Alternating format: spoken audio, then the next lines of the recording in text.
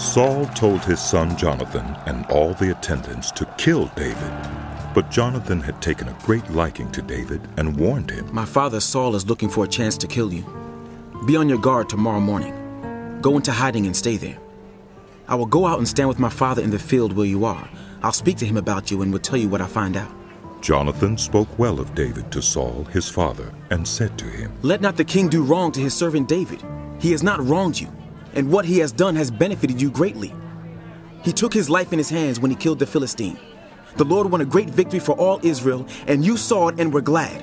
Why then would you do wrong to an innocent man like David by killing him for no reason? Saul listened to Jonathan and took this oath. As surely as the Lord lives, David will not be put to death. So Jonathan called David and told him the whole conversation. He brought him to Saul, and David was with Saul as before. Once more, war broke out, and David went out and fought the Philistines. He struck them with such force that they fled before him. But an evil spirit from the Lord came on Saul as he was sitting in his house with his spear in his hand. While David was playing the lyre, Saul tried to pin him to the wall with his spear, but David eluded him. As Saul drove the spear into the wall, that night David made good his escape. Saul sent men to David's house to watch it and to kill him in the morning. But Michal, David's wife, warned him. If you don't run for your life tonight, tomorrow you'll be killed. So Michal let David down through a window, and he fled and escaped. Then Michal took an idol and laid it on the bed, covering it with a garment and putting some goat's hair at the head. When Saul sent the men to capture David, Michal said, He is ill. Then Saul sent the men back to see David and told them, Bring him up to me in his bed so that I may kill him. But when the men entered, there was the idol in the bed, and at the head was some goat's hair. Saul said to Michal, Why did you deceive me like this and send my enemy away so that he escaped? Michal told him, He said to me, Let me get away. Why should I kill you? When David had fled and made his escape, he went to Samuel at Ramah and told him all that Saul had done to him. Then he and Samuel went to Naioth and stayed there. Word came to Saul, David is in Naioth at Ramah. So he sent men to capture him. But when they saw a group of prophets prophesying, with Samuel standing there as their leader, the Spirit of God came on Saul's men, and they also prophesied. Saul was told about it, and he sent more men, and they prophesied too. Saul sent men a third time, and they also prophesied. Finally, he himself left for Ramah and went to the great cistern at Sikhu. And he asked, Where are Samuel and David? Over in Naioth at Ramah. They said. So Saul went to Naioth at Ramah, but the Spirit of God came even on him, and he walked along prophesying until he came to Naioth. He stripped off his garments, and he too prophesied in Samuel's presence. He lay naked all that day and all that night. This is why people say, Is Saul also among the prophets? Then David fled from Naioth at Ramah and went to Jonathan and asked, What have I done? What is my crime? How have I wronged your father that he's trying to take my life? Never. Jonathan replied, You are not going to die. Look, my father doesn't do anything, great or small, without letting me know. Why would he hide this from me? It isn't so. But David took an oath and said, Your father knows very well that I have found favor in your eyes. And he has said to himself, Jonathan must not know this or he will be grieved. Yet as surely as the Lord lives and as you live, there is only a step between me and death. Jonathan said to David, Whatever you want me to do, I'll do for you. So David said, Look, tomorrow is the new moon feast, and I am supposed to dine with the king. But let me go and hide in a field until the evening of the day after tomorrow. If your father misses me at all, tell him David earnestly asked my permission to hurry to Bethlehem, his hometown, because an annual sacrifice is being made there for his whole clan. If he says, very well, then your servant is safe. But if he loses his temper, you can be sure that he is determined to harm me. As for you, show kindness to your servant, for you have brought him into a covenant with you before the Lord. If I am guilty, then kill me yourself. Why hand me over to your father? Never. Jonathan said. If I had the least inkling that my father was determined to harm you, wouldn't I tell you? David asked. Who will tell me if your father answers you harshly? Come. Jonathan said. Let's go out into the field. So they went there together. Then Jonathan said to David, I swear by the Lord, the God of Israel, that I will surely sound out my father by this time the day after tomorrow.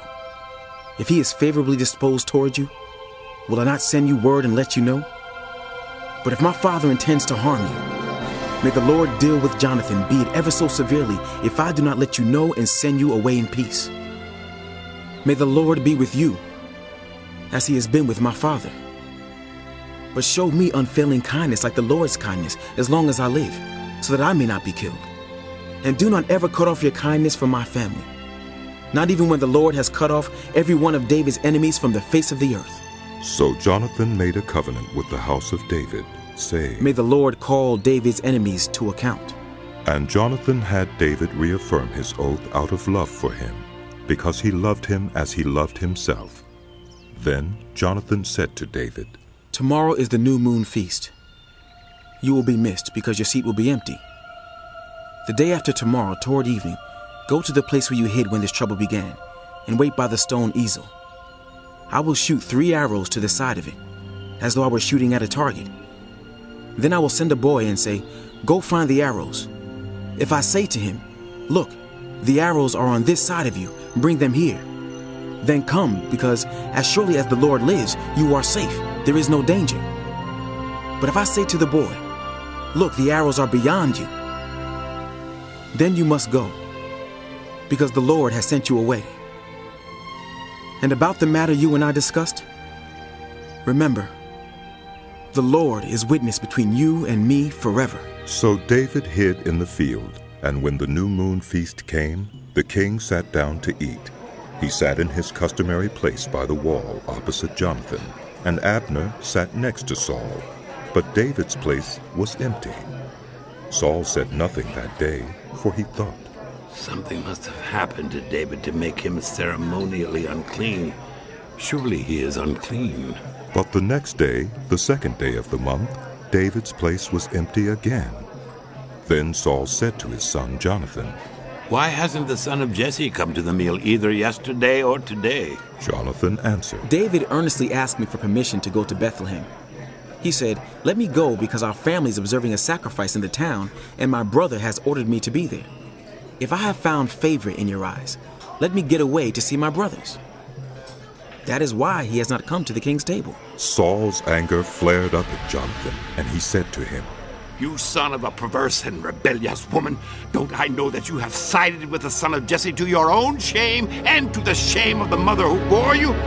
As long as the son of Jesse lives on this earth, neither you nor your kingdom will be established. Now send someone to bring him to me, for he must die. Why should he be put to death? What has he done? Jonathan asked his father. But Saul hurled his spear at him to kill him. Then Jonathan knew that his father intended to kill David. Jonathan got up from the table in fierce anger. On that second day of the feast he did not eat, because he was grieved at his father's shameful treatment of David. In the morning Jonathan went out to the field for his meeting with David. He had a small boy with him, and he said to the boy, Run and find the arrows I shoot. As the boy ran, he shot an arrow beyond him. When the boy came to the place where Jonathan's arrow had fallen, Jonathan called out after him, Isn't the arrow beyond you? Then he shouted, Hurry, go quickly. Don't stop. The boy picked up the arrow and returned to his master. The boy knew nothing about all this. Only Jonathan and David knew. Then Jonathan gave his weapons to the boy and said, Go, carry them back to town. After the boy had gone, David got up from the south side of the stone and bowed down before Jonathan 3 times with his face to the ground. Then they kissed each other and wept together. But David wept the most. Jonathan said to David, Go in peace, for we have sworn friendship with each other in the name of the Lord. saying, "The Lord is witness between you and me, and between your descendants and my descendants, forever." Then David left, and Jonathan went back to the town. David went to Nob, to Ahimelech the priest. Ahimelech trembled when he met him, and asked, "Why are you alone? Why is no one with you?" David answered Ahimelech the priest, The king sent me on a mission and said to me, "No one is to know anything about the mission I'm sending you on. As for my men, I have told them to meet me at a certain place. Now then, what do you have on hand? Give me 5 loaves of bread or whatever you can find." But the priest answered David, "I don't have any ordinary bread on hand. However, there is some consecrated bread here, provided the men have kept themselves from women." David replied, "Indeed, women have been kept from us, as usual whenever I set out. The men's bodies are holy even on missions that are not holy. How much more so today?" So the priest gave him the consecrated bread, since there was no bread there except the bread of the presence that had been removed from before the Lord and replaced by hot bread on the day it was taken away. Now one of Saul's servants was there that day, detained before the Lord. He was Doeg the Edomite, Saul's chief shepherd. David asked Ahimelech, "Don't you have a spear or a sword here? I haven't brought my sword or any other weapon because the king's mission was urgent." The priest replied, "The sword of Goliath the Philistine whom you killed in the valley of Elah is here. It is wrapped in a cloth behind the ephod. If you want it, take it. There is no sword here but that one." David said, "There is none like it. Give it to me." That day David fled from Saul and went to Achish, king of Gath. But the servants of Achish said to him, "Isn't this David, the king of the land? Isn't he the one they sing about in their dances? Saul has slain his thousands, and David his tens of thousands." David took these words to heart and was very much afraid of Achish, king of Gath. So he pretended to be insane in their presence, and while he was in their hands, he acted like a madman, making marks on the doors of the gate and letting saliva run down his beard. Achish said to his servants, "Look at the man. He is insane. Why bring him to me? Am I so short of madmen that you have to bring this fellow here to carry on like this in front of me? Must this man come into my house?"